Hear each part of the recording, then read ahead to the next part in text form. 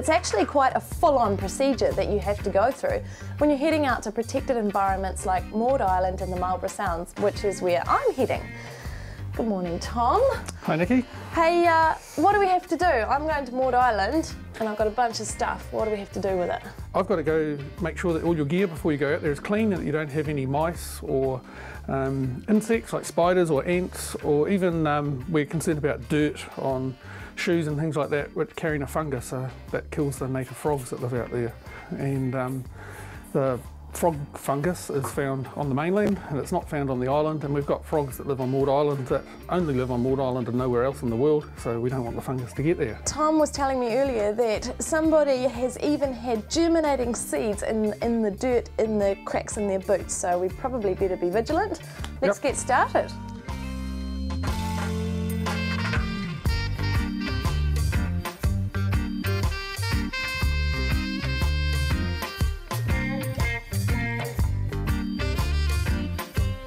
I've finally got the green light. I'm off to Maud. I'll see you there.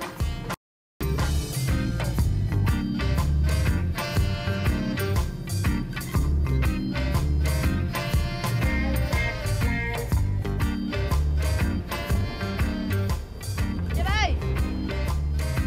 The Maud Island frog is found on Maud Island in the Marlborough Sounds and is one of only 4 native New Zealand frogs. Now, these are not your average frog. They don't have any webbing between their wee toes. They don't make any croaking noises at all, and they don't even have a tadpole stage. So they don't fit your ordinary frog profile, but they are certainly fascinating and amazing and ancient little creatures.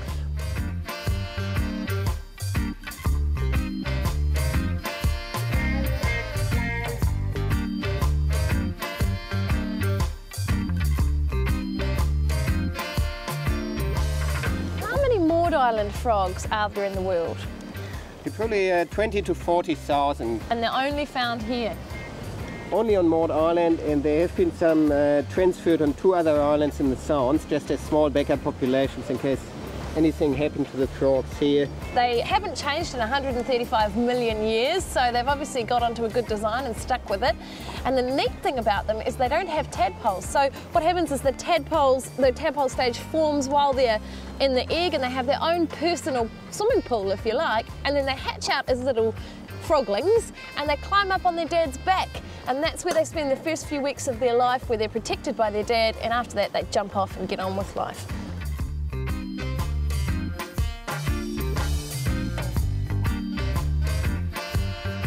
The reason that I am wearing gloves is that frogs are so sensitive to their surroundings that the heat from my skin could actually burn this little frog.